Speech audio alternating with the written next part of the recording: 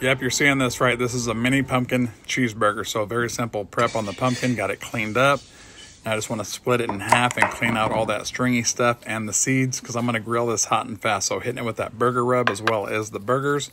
350 degrees on the Traeger for the pumpkin and the burgers. Just want to tenderize that pumpkin. So flip the burgers once, add some of that barbecue sauce. I'm going to add some of that American cheese, let that melt, and we're good to go. Pumpkin is nice and tender, and now we can build this bad boy. Ketchup, mustard.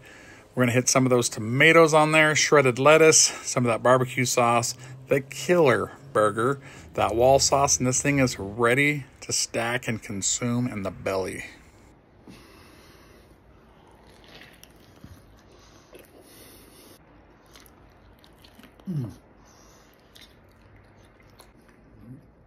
It doesn't suck.